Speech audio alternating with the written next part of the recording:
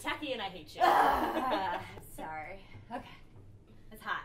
Yeah. All right, that was something. Cool. I don't know what we got. Is that okay? Was any of that I okay? think there's a lot to There's a work lot to with. pull from.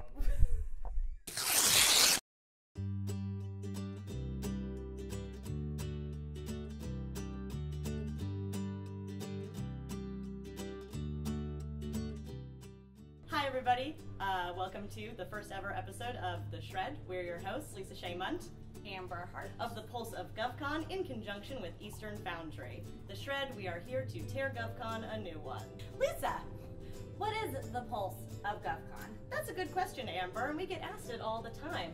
We like to call ourselves a boutique market intelligence firm. Amber, what is Eastern Foundry? They're a community for government contractors based in a really cool building up here in Roslyn, and that's where we're shooting here today, and they're super fun too, and they're a startup like us. Our episode today is entitled 4 Reasons Why That BD Guy or Gal That You Hired Is Not Working Out For You. Raise your hand if you've ever had a bad experience with a BD person. Reason number 1 why that BD or guy or gal is not working out for you. You believed that your target customer loved them. No one loves anybody. Nobody loves you. Your mama might love you, but no one loves anybody because we're all capitalists here. And all we want is for someone to go ahead and do the work they say they're gonna do when they say they're gonna do it, at the cost they're gonna do it. Yeah, honestly, one of the biggest issues that we have when we've been proposal consultants in the past is when we meet with somebody and they go, oh, well, this one is in the bag because the customer loves us. And people really believe it, just wholeheartedly. There's a lot of charlatans in this industry, and it's really easy to claim that somebody likes you enough to give you money, but because you don't have to back it up with any actual facts. So here's what you do. You hire a BD person that's willing to work hard, put in the hours, and that understands it's about customer relationship management, that you can walk into any office, anywhere, sell your services and capabilities, and pivot and be able to represent your company the correct way. Issue number 2. You hired the wrong person because you didn't put out the right job description.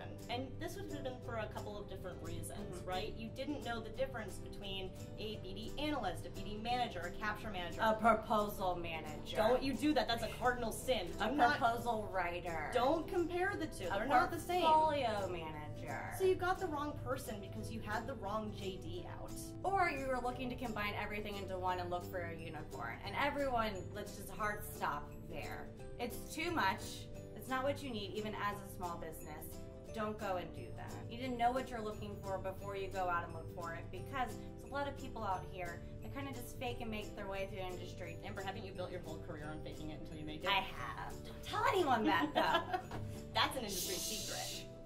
So what are the differences, honestly, between all of them? Your proposal manager should be a completely separate function. Please don't combine it. They're gonna burn out. You're not gonna get any ROI back for the investment you have just made there. Somebody that's gonna go online and do your market research is a very different person than who's going to manage the relationships with your customers. Or get out there and get into meetings. You want them away from their computer, outside of GovWin, shaking hands, walking down the hallways, going to events, and just moving and shaking around. And then that person is who passes it off to your capture manager or your proposal manager to make sure that you are kind of streamlining all of the work that you've already put in. A guy that comes in at $200K that has 20 years of experience and is beloved by Navy is not going to come in and help you write proposals at midnight on a Tuesday after your kids have been up screaming and yelling. I'll barely do that. Reason number 3 that BD guy or gal is not working out for you.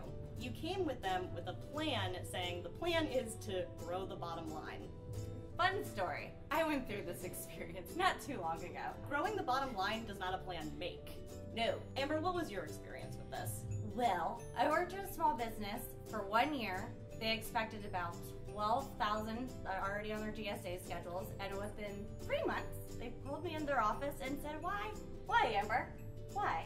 Why didn't you grow the bottom line? And What were I you said, doing? I just got my first call from a contracting officer like last week. What have you been doing all day? I don't know, just making 80, 100 phone calls and going to a bunch of meetings, and only one contracting officer had called me back, and that was a victory for me. I'm super proud.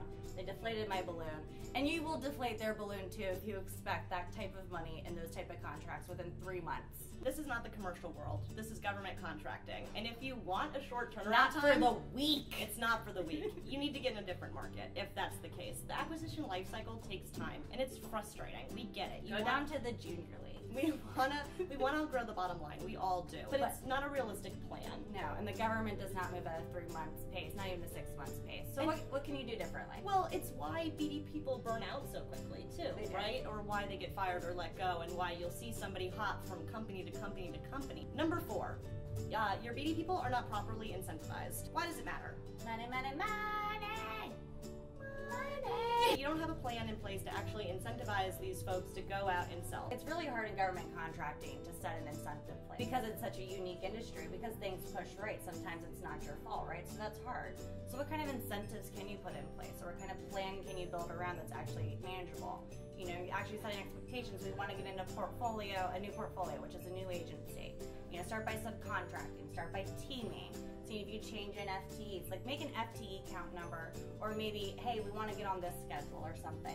Set an actual reasonable metric, an incentive for that, you know, then should always be money. Everyone likes money. I mean, here's a hot tip. Your plans should be actionable. Weird. With metrics? Amazing. But you should actually think about making your own performance requirement summary and actually making that out so everything's actionable for your team. When it comes down to the actual relationship management aspect of business development, you have to incentivize properly. You have to get them out there. You have to make an actual plan every day that says, hey, here are the metrics. Get back to the basics with them and just make it easy. Give them a comms plan. Put a cash bonus up against that or something and call it a day. But keep in mind the whole time the different acquisition lifecycle timeline. Don't also penalize your BD people. Incentivize them without penalizing them. This is a different type of industry that runs it on a different type of timeline. And rather than trying to change that and speed that up, we just need to work better within that process as well. Absolutely. You know, we started this because we know it's not enough just to sit here and bitch about the problems in our industry. We also need to come together and try to think of some solutions. And that's where we need you all. So why don't we get together and have a little chat? A little conversation, a little fireside chat. I don't think they have fire at Eastern Foundry.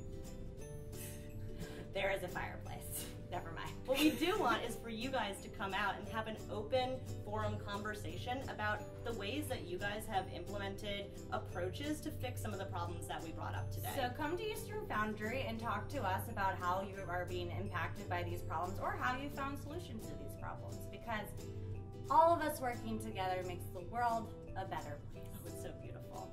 Well, that's our show. Thank you guys so much for joining us here today for the first ever episode of The Shred. Yeah.